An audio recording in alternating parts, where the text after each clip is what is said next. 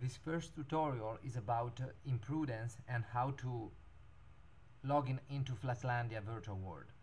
Double click on the imprudence icon with your mouse, and then here it is. This is the software. Now we have to put our credentials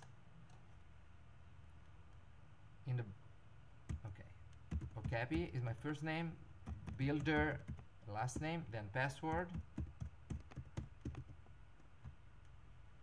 and then you have to select the grid from this menu.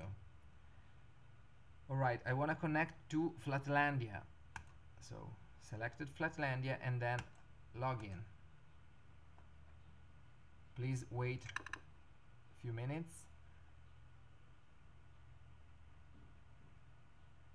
Here it is. Now I'm in the virtual world and I'm able to start modeling or importing contents from other software, other platform.